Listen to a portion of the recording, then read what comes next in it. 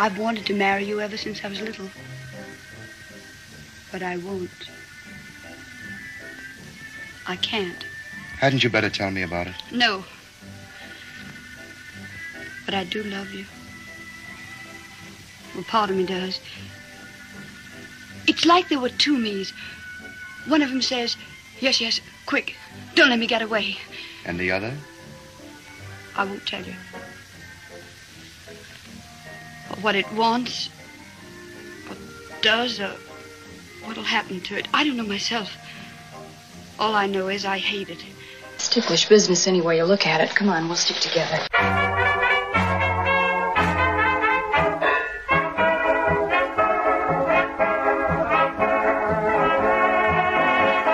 Hello, everyone, and welcome to Ticklish Business.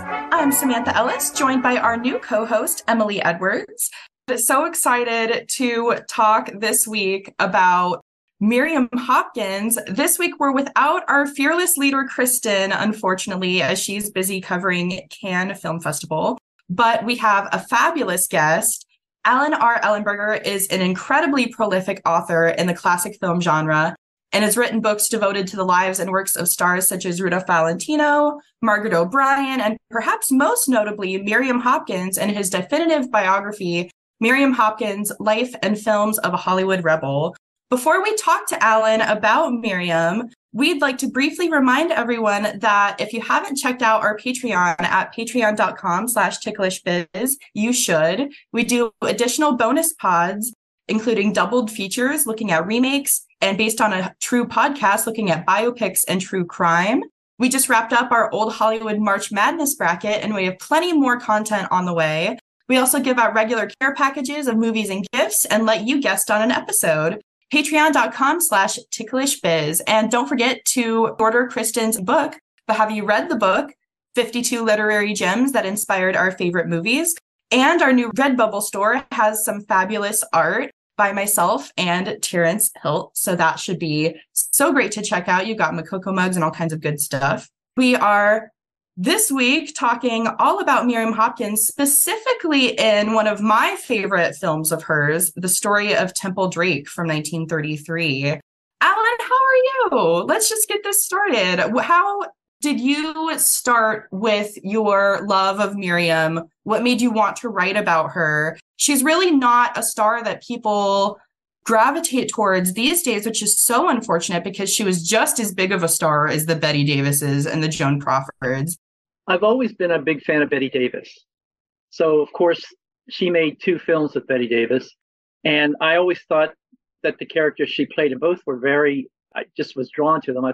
They were so interesting. And I thought she was interesting. And I had read a little bit about her, and I had heard about how difficult she could be on the set, how her and Bette Davis had this big feud. And I looked around and there was no biography on her, which I thought was odd because there's usually some kind of a biography on most everybody, at least as big as she is.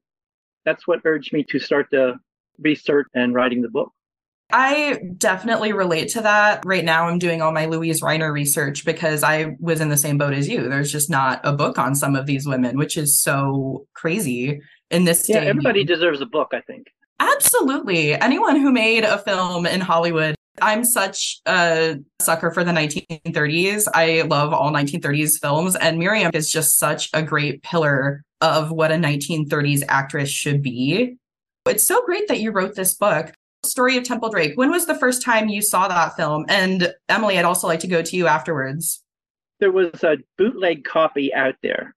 There wasn't the clear restored version that we have now. So it's 10 or more years. No, it had to be because they restored it in 2011 or something. But anyway, it was years ago, and I think I bought a copy of the bootleg off of eBay.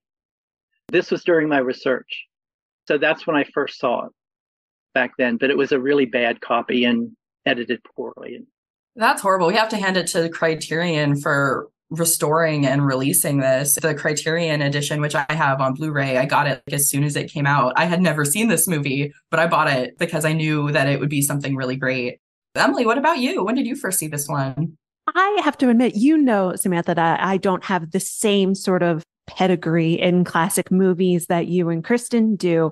So this was actually my first time seeing it. My exposure to 1930s films were the fantastical musicals and things like that. So I was really fascinated to see this portrayal of a Faulkner novel, which I read quite a bit of Faulkner, both for my separate podcast and also as a literature major. But this story had happened to escape me. So when I was watching this and seeing just the bits of Faulkner that make it into the film rather than the full darkness of Faulkner's Yoknapatawpha County, I was just so fascinated by how well she straddled the line of Faulkner's darkness for his perspective on the 1920s and 30s and what was acceptable for Hollywood at the time, which was pre-code, as I know we're going to get into today.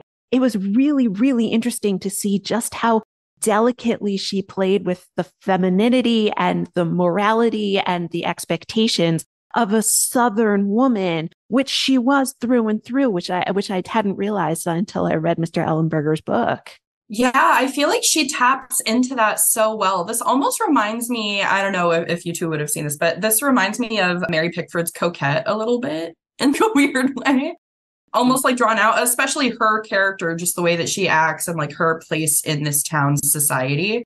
But for those who don't know, the story of Temple Drake is about, as we may know, Temple Drake, played by Miriam Hopkins. She's a very, how would we describe her? She is flippant in the way that she deals with men. She thinks that she can just treat men however she wants. And some characters definitely don't appreciate her for that. As you can see through the movie, that was one of the things when I watched this again that I really took note of, how many people just hated her for the way that she didn't follow through on her dates. This is the best way to put it. So that's how she treats men in the beginning. We see that she's going out on a sort of date. She's going out drinking with this guy, Roddy. They get into a car accident on the side of the road, pretty near where their destination was going to be, which is this very shady, hole-in-the-wall house run by these truck drivers and bootleggers. We meet some pretty shady characters and some pretty horrible things end up happening to Temple, and it becomes this very drawn out web with the law because her ex is a lawyer and ends up mixing in with these criminals. It becomes very interesting. This is such a gem of the 1930s. It's great, Emily, that you pointed out that, and Allan, that you pointed out, not too many people have even seen this film. I think with the restoration, hopefully more people are putting their eyes on it. It's not a movie that people talk about or gravitate towards. It's really interesting. If you pick this out and analyze it compared to the rest of pre-code cinema, this goes so many more darker places than a regular pre-code watcher wouldn't even expect it to go. Mr. Ellenberger, I was wondering, she struggled quite a long time to be taken as a dramatic, serious actress.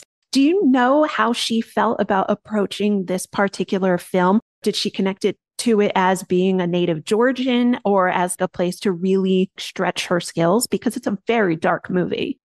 I don't know whether she attracted to it as being a Southern part so much, but I know that it was one of those parts she felt had meat to it, that she could actually do something, because a lot of the parts Paramount was giving her were just not very fluffy blonde roles. Yeah, this kind of thing. Temple Drake was something that she could actually do something with. She liked it very much. In fact, it was one of her most favorite movies that she did. In fact, it was her favorite movie afterwards. She appreciated Faulkner. She read, like you said, she was a big reader. And so she had read the book. It was just something that she wanted to do and that she felt that she could do a good job, which I think she did. And so did the critics.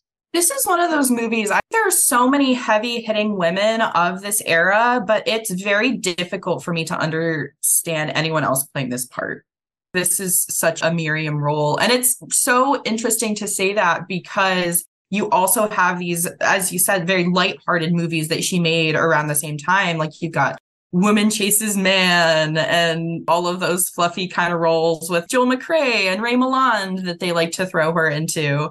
But this is so out of her element. It's really out of anybody's element. There are so many movies that would go on to deal with sexual assault, but this is, I hate to say, I may be very wrong, it seems one of the first, and definitely one of the first to deal with it in such an extended way. I agree. There had been other films that touched on it, but this was the first time it went this far. Although I never read the book, I'm pretty sure it went a lot farther in the book because the code at the time kept them from doing too much. So they handled the scene very carefully, and it was something that for back then was probably still very striking and very scandalous.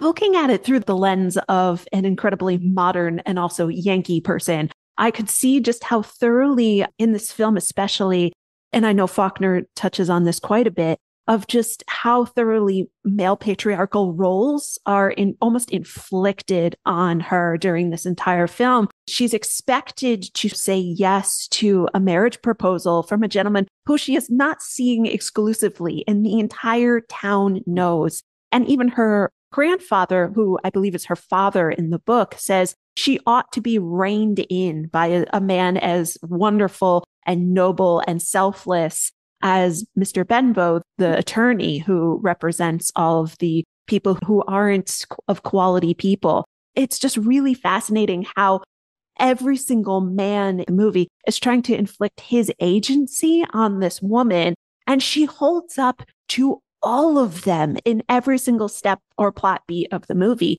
Even when she's struggling, she doesn't seem to really bend to their wills. She's making her own decisions based on what is best for her and for the society she lives in. And she just is so steely and wonderful when she's playing this role. That is such a good point. And the other thing, too, that I was really glad to see, it had been such a long time since I'd seen this movie, essentially since it had come out on Criterion.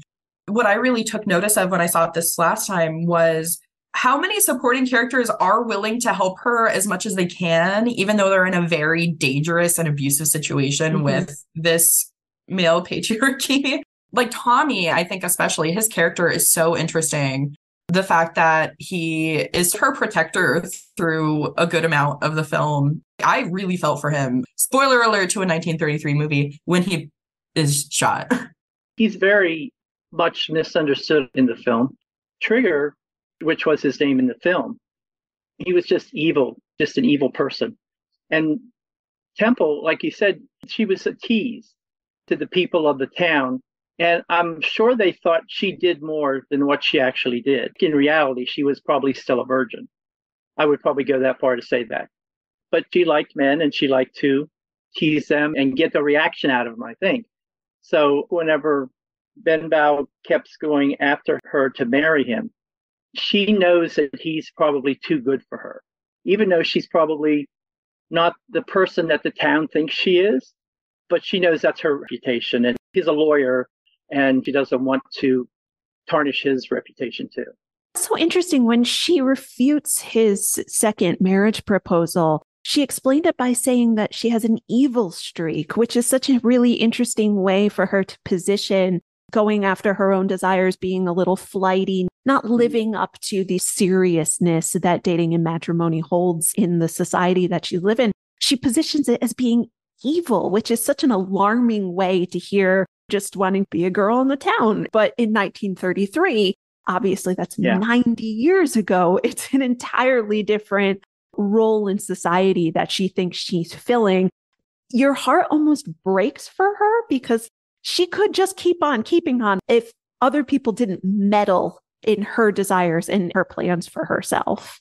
And we see all of these other characters' reactions of her and her behavior. And I feel like that really tells us how everyone perceives her and how her behavior is supposed to be perceived. Just like Tommy says throughout the whole movie, if everyone just lets her alone, she will live her best life.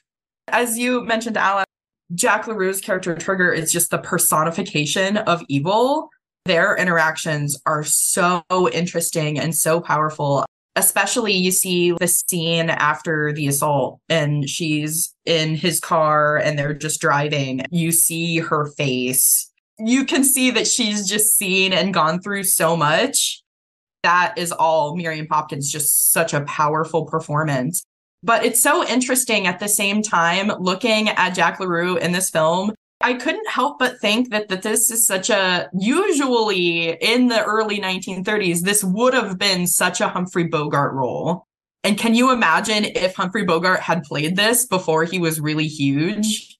Definitely would have marked his entire career if he had played a character capable of things like that. I thought Jack LaRue did a good job. Just looking at him, he looks like a gangster. But they originally wanted George Raft for the role, but he didn't want to do it. He fought them tooth and nail. He said that if he did this role, his career would be ruined. But he said if Adolf Zucker put $2 million in his bank account, then he would do it. But he said otherwise, he goes, I'm not going to go in there and play a gangster who rapes a girl and kills a mentally challenged boy. What would people think? He thought it would ruin his career. But Jack LaRue actually thought it would improve his career because he was just doing regular roles and things like that. And he thought that this role would actually make him a star almost.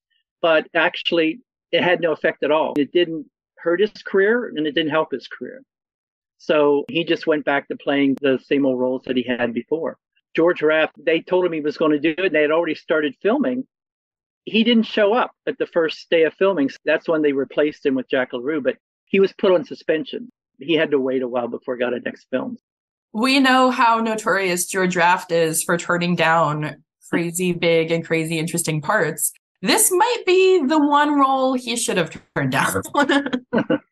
It's a brutal, brutal portrayal of any human being. But sometimes I feel like cutting characters as just evil, it's the easiest way to deal with it. Because if you had given him a backstory and him family and him wants and desires, aside from just the desires that he acts on, it would have been poison for anybody's career. Whereas if you just say, this is a caricature of just an evil person acting on another human being, it makes it slightly more palatable. And I'm not as convinced that it would have necessarily completely ruined another person's career, because it doesn't really give him anything outside of just actions to take, if that makes sense. If you look at it as a caricature of a gangster that no one could be hypothetically this evil, hopefully, from that angle, I could definitely see another bigger actor taking it. But as you mentioned, Jack LaRue, I think he's perfect for it. He's spot on.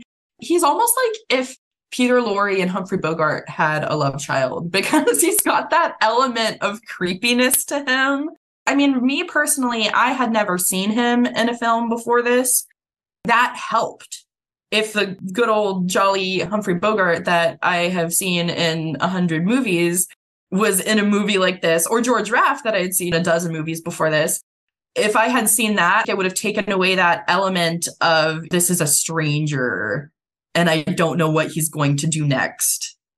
There was another reason he didn't want to take it. The first was, of course, he thought it would ruin his career, but the second one was that he hated Miriam Hopkins.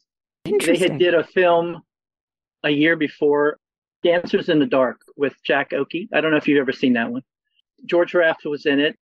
They just didn't get along. They would argue about the role. She would criticize his acting, which he didn't like. And one day they were arguing about something. And he said, I'm going to punch you in the nose. So she turned around and went to walk away, and he grabbed her and pinched her behind. And that infuriated her. And she turned around and she went to take a swing at him with her fist. And Jack Oakey grabbed her around the waist and held her back. George Raft just walked away and laughed. They didn't like each other. But there were a lot of actors that Miriam didn't like for one reason or another. Want more ticklish business? Join us over on Patreon alongside patrons Melanie, McF, Jacob Haller, David Floyd, Danny, Christine Mier, Andrew Hopp, Amy Hart, and Allie Moore. Patrons listen to episodes 48 hours early, receive regular guests, and can even guest on an episode of their choice.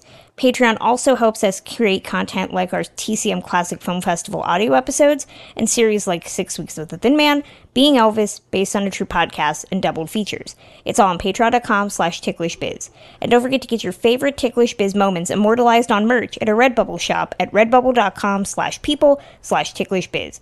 Redbubble is the home for our Gene and Judy Makoko mugs, as well as our May the 4th Welcome to the Lois Side art crafted by artist Terrence Hills. We thank you for your support. Now back to the show.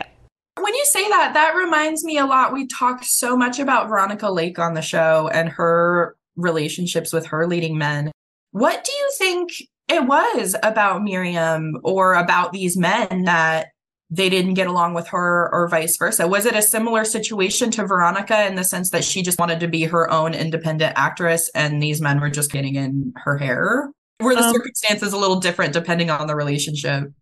I guess it would depend on the relationship, but Miriam had a habit of, when she came on a project, she wanted a good script. And if she didn't think it was a good script, she would sit down and she would rewrite parts of it. That would tick people off. And like she did with Georgia F., she would criticize the other person's performance if she didn't think it was quality with what hers were. She meant well. And if she would have been a man, it wouldn't have meant such a big deal. Because she was a woman, she was just supposed to take the roles that she was given and do them, and that was it. But she thought that she'd never get anywhere. It was her opinion that she had to improve them in order to be the same quality that she felt that she had to do. These were just some of the things, and that's mainly what ticked people off about her, was that she just came in and took over. Even the directors would get upset with her, and one time a director said, "Miriam, why don't you just direct this picture?" And she probably would have if they'd have let her. I would have loved to see that. She would have been a fantastic director. As we all know, film is such a collaborative medium, and it just seems like she wanted the best out of her team that she could get. And unfortunately, maybe sometimes she didn't go about it the right way, but it sounds like she was well-intentioned. Well, Sven, you're right. She didn't go about it the right way. There were probably better ways that she could have done it. She would have been a good producer anyway. Then she could have had control of the whole thing. And I think that was a dream of hers, but of course, it's not going to happen. Just because of the age. How did Temple Drake affect her career? Of course, you said she looked on it as her favorite, but do you think that it pivoted her into these other types of roles eventually? Or do you think they just stuck her back in the romantic comedies? A little bit of both. She still did some of these romantic comedies afterward. I can't remember when Becky Sharp was. I don't know if that's before or after. I think it was after. A little after, 35. Yeah. She was able to fight for pictures and get some of the ones that she wanted. So it gave her some clout. She got good reviews for it. I was always surprised she never got an Academy Award nomination for it, just because she just is so good in it. It was probably because of the storyline that probably kept people from that. Her career didn't really change much with it. She got a few good parts after that. She was more into theater anyway, so it wasn't a big deal to her. So many of the really talented actresses that just didn't play the game seem to be all about the stage. It definitely reminds me of, as I mentioned before, Louise Reiner and Katharine Hepburn. Now that you mention that, it's really interesting bringing up the Academy Awards because I bring up 1933. I don't think that Story of Temple Drake was nominated for anything, but it seems that that year for Best Actress, of course, that was the year Katharine Hepburn won for Morning Glory, but there were only two other nominees, May Robson for Lady for a Day and Diana Wynwood for Cavalcade, which we don't really talk about those. I feel like if we had filled out the five, this would be a fantastic nomination to put in. As you mentioned, I'm just as upset as you are that Miriam isn't in this five because they didn't even have five. They should have just put her in. Yeah. But I think they were trying to, the Hays Code was in effect then. Actually, Temple Drake was one of the films that they finally said, okay, they were too lax about the code up until then, and they became more stricter after that. So Temple Drake was one of the films that they finally said, okay, this is enough. Can't have this garbage on the screen anymore. And they made it even more strict for the films because the Hays office was very involved in the making of Temple Drake. They had representatives come and see the rushes every day. They would make suggestions. First time they had a 3-page letter on changes they wanted to make to the script, which Paramount did some, but they did on others. Like for one, in the rape scene, whenever Temple's laying in the barn on the floor, they didn't want any corn cobs anywhere in the scene. But when you watch the film, it's filled with corn cobs. So there were some things they just didn't listen to, and other ones they felt if it didn't hurt the movie, they placated them and made the changes. I was comparing it while I was watching it mentally to other films that I know or that are notoriously pre-code. I was thinking, there's no nudity. She's not really vampy. She's not actively seducing anybody. Cops don't even really show up in this. We just go straight to court. Nobody's getting arrested. We don't quite have the depiction of the police as the do-gooders. And I was actually trying to realize what, aside from the fact that she is making out with several boys in different cars and drinking moonshine, which is illegal at the time that they're making this, I was thinking, what exactly is really pre-code about it? Because at the end, she does do good, but I guess she doesn't get married like in a Shakespeare play. So I guess that's seen as immoral. But she does have a man claim her at the end. And you can only extrapolate that she will finally settle down. And if he'll have her after this escapade, probably get married. So it was such an interesting limbo picture for my understanding of what pre-code cinema was like and post-code cinema was like. She was such a literary person. And I didn't know much about her until I was looped into this episode and realized we were doing this. But her first break was in a play that was based on a Theodore Dreiser book. He was censored quite a lot. She was dealing with the very real politics of the day of what is art, what should be censored, what is suitable for the American public, which I'm not sure if you're not a huge classic movie fan, which you're not fully steeped into the world of it. I'm not sure if you can fully grasp just how obsessed America was at the time of putting good morality, air quotes, on display. And she would have been in the thick of that discussion right as the code was taking over her livelihood. And I'm just curious, was she outspoken about it? I know she was watched by the FBI. She was a very political person. And I'm wondering just how she negotiated that with her love of literature and art. Whenever Temple Drake came out, there was a big discussion about the code. She called them the censors. She said Paramount had to deal with the censors and they did the best job that they could with it. She felt that they should just let the producers do what they want and let the people decide what they want to see, and that people shouldn't be going around censoring what everybody could watch because not everybody had the same taste in everything. She was very liberal and she became very political, especially after she married Anatole Litvak, because he got her involved in politics after that. But before that, she wasn't so much involved in it, but she was still very liberal in her social views. Then after her marriage to him, then she got more involved in the politics of the Screen Actors Guild and even with certain politicians. As we were touching on before, you could make the argument that the code hindered Miriam from getting an Oscar. So many of the films that she made throughout the 30s and even some in the 40s, like the lady with the red hair that I've seen in love with her and Claude Rains.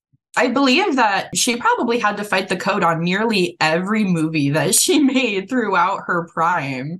They were able to include some of the scenes that they unfortunately had to cut from some of these films. She would have been able to display her talent a lot better. And not that she wasn't able to. For people who are listening that aren't necessarily a Miriam Hopkins fan, we could just go back and forth on so many amazing Miriam Hopkins movies because there are so many that I love. I know she was Star of the Month. It was in January. I want to say last January, I watched every single movie that I could during that entire month. We talk about these three, talk about the code. That is such a powerful one that I'm sure they really had to fight tooth and nail to get some of these scenes, but they didn't get as much as they wanted from that movie either. There are just so many good examples.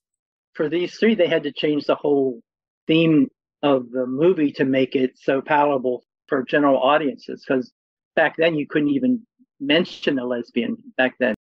But I think they did a good job in adjusting it, because a lot of times people have said that the code made producers be more creative and more particular in their scripts. I think in some way that is true.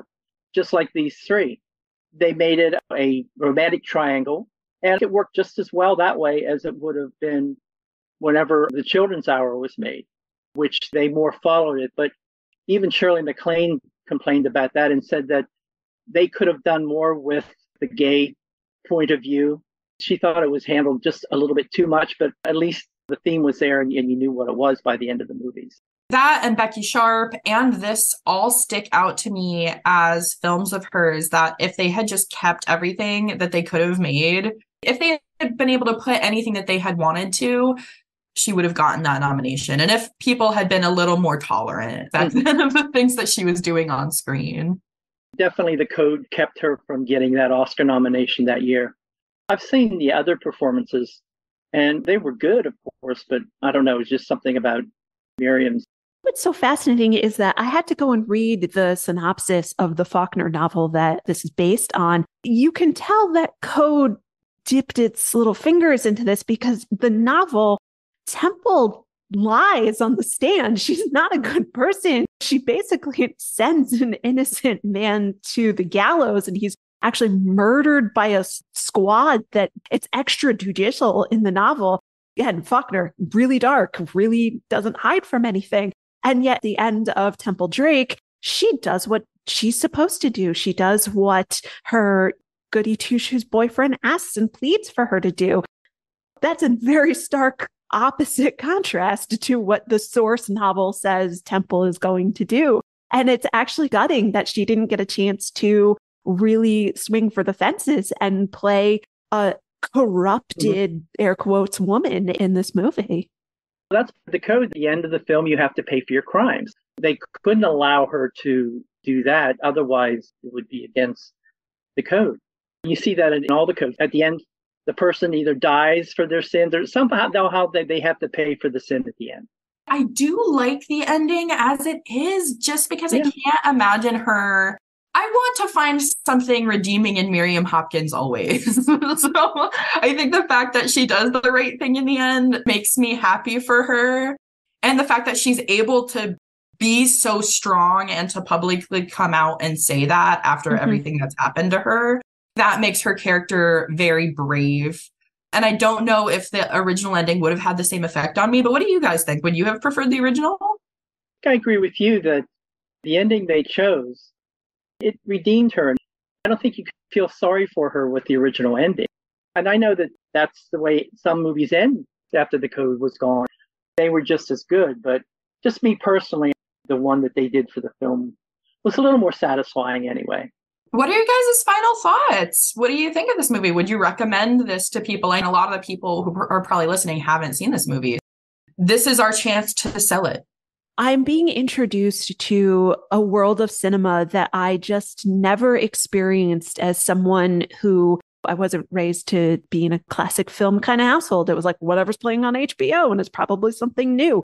I am loving being introduced to all of these really inspiring people that I didn't know anything about. And Miriam Hopkins, just reading your book, is just a truly fascinating woman, almost out of her time. And to see her in this particular film where she is playing with political things that we barely even show on screen now, 90 years later, was a really revelatory experience for me. And I can't thank you enough for putting this on the schedule because it's a really phenomenal movie. I had to. We had to get Allan on for sure to talk about Miriam because I'm just such a big fan. I had to choose this movie because I want to put it in front of as many eyeballs as possible. This is just one of those movies that is so ahead of its time, and revolutionary is honestly a word that I would use to describe the story of Temple Drake. I would recommend it to anybody. Allan, let's roll it out with you. Let's end it with your thoughts on this movie and your thoughts on Miriam. If you can condense your loved book into those words. First of all, the film, I would definitely recommend it. After it did its run in 1933, it was never reshown again. They never re-released it. That's how it got lost over time. It's interesting that in 1972, Miriam was invited to MoMA in New York. They were showing the story of Temple Drake as part of a film festival for Paramount's 60th anniversary. And it was the first movie they were going to show. So Miriam was invited and she went there. It's interesting differences in audiences in different time periods. This audience in 1972, when they showed the movie, they actually laughed during parts of it, which really upset Miriam. And she felt that the film didn't hold up well because of it. I don't see how any audience could laugh at it. That's the way I guess the thoughts were of audiences in the 70s, maybe. I don't know. They didn't think that it was a serious movie.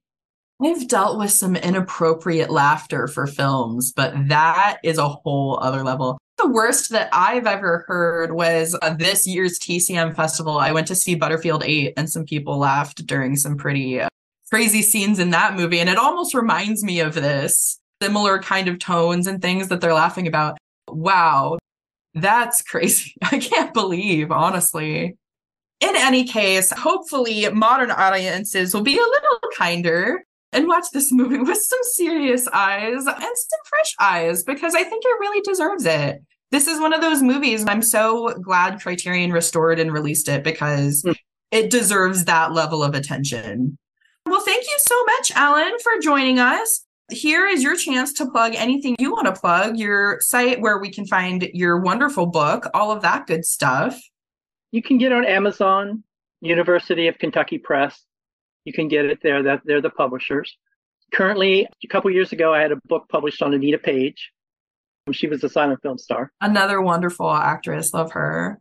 And right now, I'm working on a history of Hollywood Forever Cemetery and the people that are buried, which should be done within a few months.